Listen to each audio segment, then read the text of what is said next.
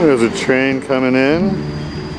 A view from my spot along the river, right where it plunges over an impoundment. And you got old mill buildings, repurposed every which way. Looks like a bunch of Canadas up above, going off to crap on someone's lawn somewhere. Maybe it's crows. Lily pads galore. And this looks upriver toward Bedford.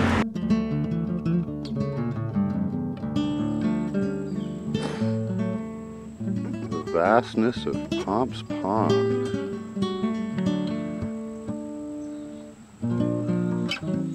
Seen here from Trail Terrace, overlooking it all. Had a conversation with a wonderful local, highly knowledgeable.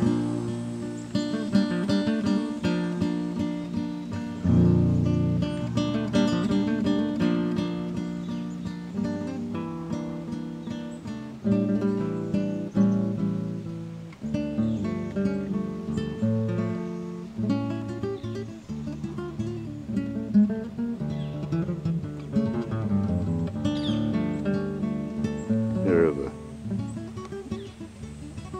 sharp pick sound of the woodpecker. Place is just overrun with pond lilies. All those little bits of white out there.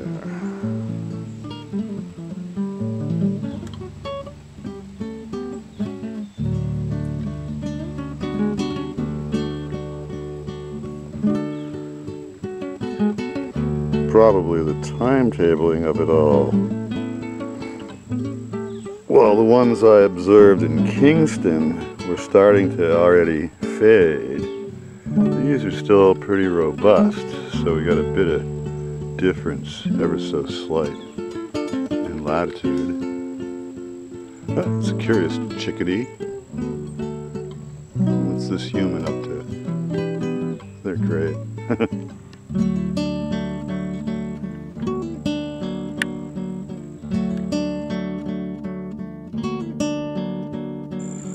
Now this is a good view of Pomps Pond. It was named after Pompey, a slave who found freedom and settled around these parts and had a little world for himself until he passed away.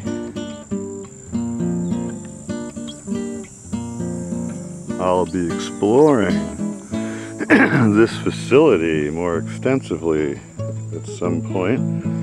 It belongs to the Andover Conservation Commission, and is yet another of the petals of the flower centered around Ballardvale. Now over here, my main mission for this part of the day, as you can see, lo and behold, it's the big pine tree that may well be a bridge across the Shawsheen for the intrepid. Unlike cautious elderly slobs such as myself. However, this is the very same bend of the river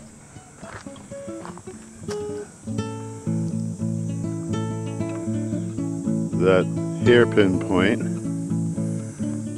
now seen from the upper shore, and I have come, what do I have, a tapeworm? I came from this direction, and that's where I'll weave my way back, and then figure out what to do next. Maybe visit a couple more places